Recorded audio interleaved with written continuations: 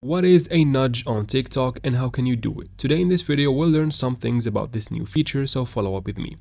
First, of course, we need to go to your Play Store or App Store to update the TikTok app in order to get this feature. Now note that even when you update it, you might not get it, so you might need to wait for future updates.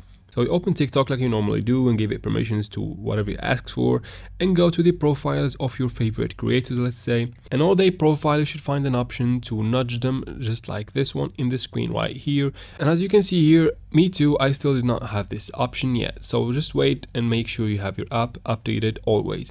Now once you make sure that it's done, let me show you how or what is it exactly. A nudge is basically a way to, let's say, poke or tell someone that you want them to go live, to interact them in their live stream on TikTok. So I hope I have clarified it for you a little bit, and that is it for this video, guys. I hope it was useful. If it was, please like and comment down below. Don't forget to subscribe for future videos like this one, and thanks for watching.